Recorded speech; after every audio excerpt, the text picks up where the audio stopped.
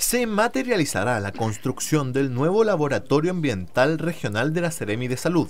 que será uno de los más tecnológicos a nivel nacional. La obra costará más de 3.130 millones de pesos, donde se incluye implementación completa y el equipamiento necesario para su funcionamiento. El lugar concentrará 2 laboratorios y será el área más moderna a nivel regional.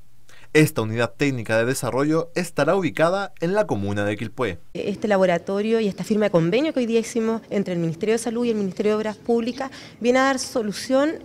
a un problema que tenemos los laboratorios regionales de las seremías de salud, que es el problema de infraestructura, y en esto el gobierno regional también con la compra del terreno hace un gran aporte a que nosotros podamos desarrollar la excelencia del laboratorio con el que contamos hoy día en la quinta región, es uno de los 2 laboratorios de los 20 que tiene el Ministerio de Salud que está acreditado por el Instituto Nacional de Normalización. Este laboratorio no solo servirá para temas medioambientales y de alimentos, sino que ayudará a prevenir aspectos importantes en materia de salud, como es el análisis de alimentos, juguetes y útiles escolares, entre otras cosas, para mejorar la calidad de vida de los habitantes de nuestra región. Esta obra va a tener un plazo de ejecución de alrededor de 1 año,